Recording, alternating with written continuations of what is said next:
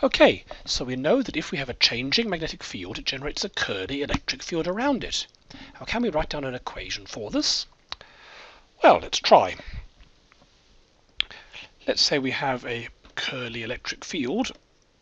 The best way to measure that would be a line integral around a loop.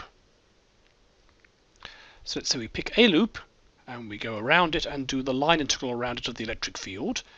So that would be a complete integral of the electric field dot dl, L of the line elements. And that's a measure of how much curly electric field there's going to be. Okay. Now that depends on the rate of change of the magnetic field, probably going through inside the loop. So what we need to do is measure the flux of magnetic field through the loop, which is written as the Greek letter phi. It's a magnetic flux. So what we have is the line integral of the electric field, which is a measure of how much curly electric field there is equal to the rate of change of this magnetic flux through that loop. And how do you work out the total magnetic flux? Well, you could have a strong magnetic field in a small region, which would be the like a solenoid, or a weak magnetic field over the whole region, but they'd give you the same magnetic flux, so the flux is just a surface integral.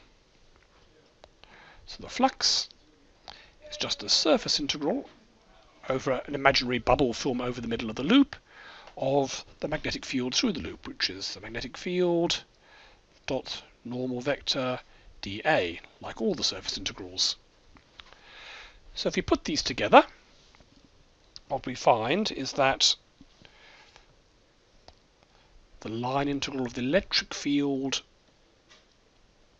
around the loop, which is the measure of the curliness, is equal to, there's a minus sign, I'll explain why in a moment, the rate of change of the surface integral of the magnetic field over a magnetic field flux going through the loop. So you've just got to imagine, as normal for these surface integrals, some sort of bubble filling the loop, and that's the surface, and work out how many magnetic field lines go through that. That gives you the magnetic flux. Find the rate of change of it, and that will tell you, the minus sign, the line integral of electric fields around.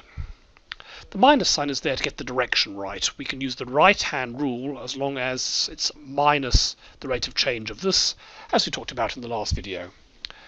So this is now the complete version of the third of Maxwell's equations and is called Faraday's law.